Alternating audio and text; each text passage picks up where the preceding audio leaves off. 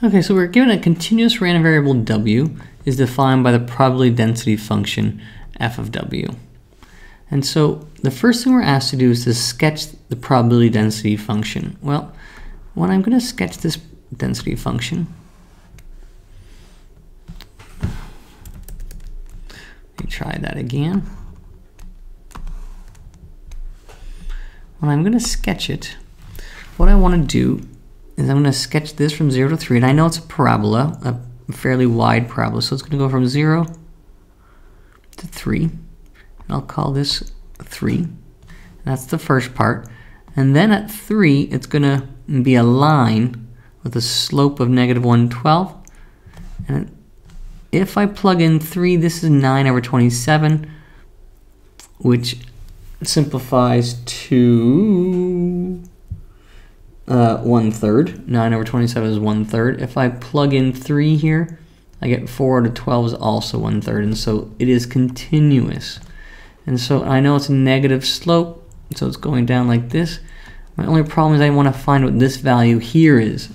In order to find that value, if I let 7 over 12 minus w over 12 equal to 0, I can easily see if I bring this over 7 over 12 is equal to w over 12, that w is equal to 7. And so this here is 7. And so this is a sketch of the PDF, probability density function. Okay, now we want to find this value of k. Well, I've actually just done that. This value of k has to be 7. All right, so this k is equal to 7 where it ends, because this line goes downwards. All right, now we want to find the cumulative distribution function of f of w. We're looking for capital F of w. Well, that means I'm going to start to add up all this area.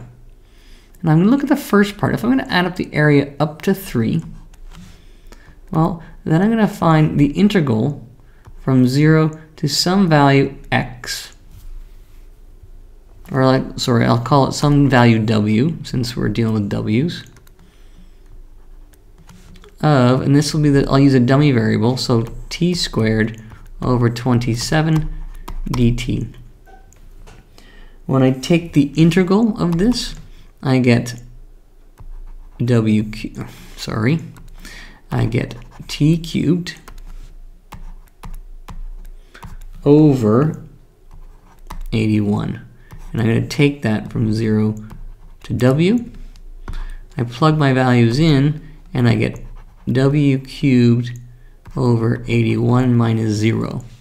And so the beginning of my CDF function, f at w, is going to be, it's going to be piecewise. The first part's going to be w cubed over 81, and that's going to go from 0 less than x, or w, sorry, less than or equal to 3. That's the first part. I want to now look at the second part, but I also, in order to find the second part, I have to add on this first area onto the second part. So I need to find out what this area is. And so I'm going to let w equal 3, which will represent this value. And so then I have 3 cubed over 81, which is, indeed, if I simplify that, I get 1/3. And so I know that this particular area here is equal to 1/3. So when I do the second part, which I'll do in purple, when I start to add this area here of the function, where this is some value w, I have to also include 1/3. And so what happens now is I have to find, if I'm looking for the second part, I have to take 1/3 plus the integral from 3 to w of, the second part is 7/12. 7/12 minus t over 12 dt. And I come along and I do the integral, I do some calculus on this, I get the 1/3, which is the first area part, plus 7 over 12t minus t squared over 24 from 3 to w, which equals 1/3 plus, now I have to make sure I'm careful here, 7w over 12 minus w squared over 24, subtract 7 times 3 over 12 minus 9 over 24. If I do my arithmetic here, I end up with negative 25 over 24 plus 7w over 12 minus w squared over 24. Now I did this on scrap paper, but that's what this will simplify to. And so this represents the final piece. So this particular function then will go from negative 25 over 24 plus the 7w over 12 minus w squared over 24. And this, I use this part when I go from 3 to 7.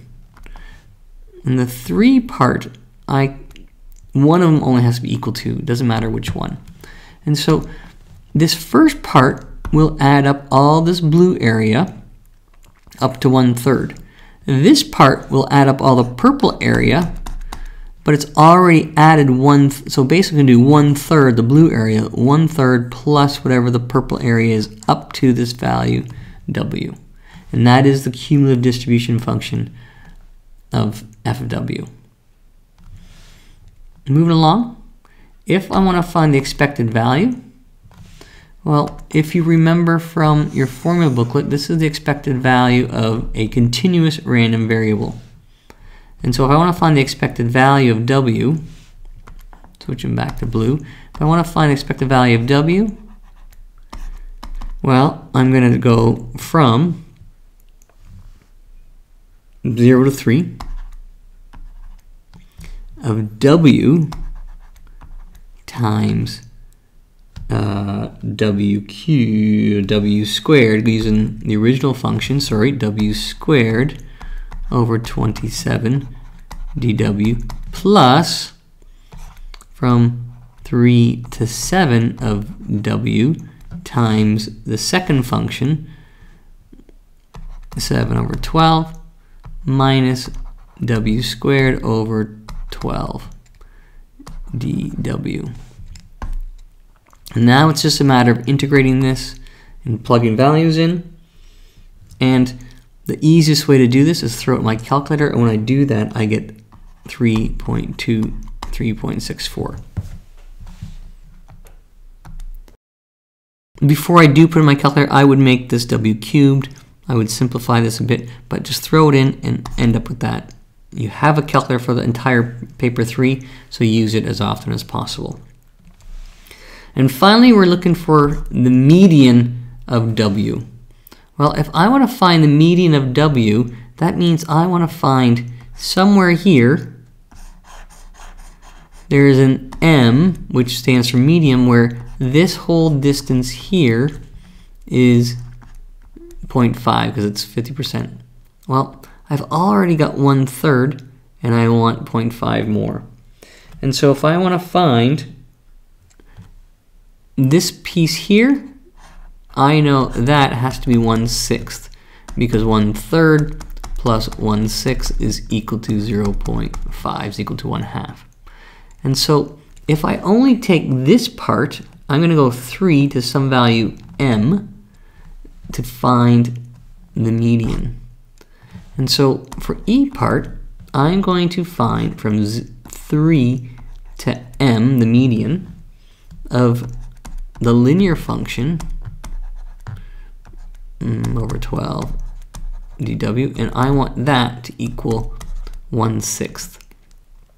Because I know for sure that this is 1/3, and so I'm just looking for when is this m value going to be added to 1/6 so that the area is in total the median of 0.5. So I do my integral calculus now, which then I get 7w over 12 minus w squared over 24. And I'm going to do that from 3 to m has to be equal to 1/6. If I plug in my m, I get 7m over 12 minus m squared over 24 minus 21 over 12, substituting the 3 in. Minus minus makes it a plus 9 over 24, and that has to equal to 1/6. From here, I'm going to use my calculator to solve this, and when it's all said and done, the median is going to be 3.54. And I can get that from my calculator. Use the calculator to do simple algebra as often as possible. So in doing this piecewise function of the continuous random variable, if we want to find the cumulative distribution function, we do it in parts. We have this part, and then we add its area on to the second part. Expected value, we use our formula from the formula sheet, and then finally the median, we have to add up to 50%.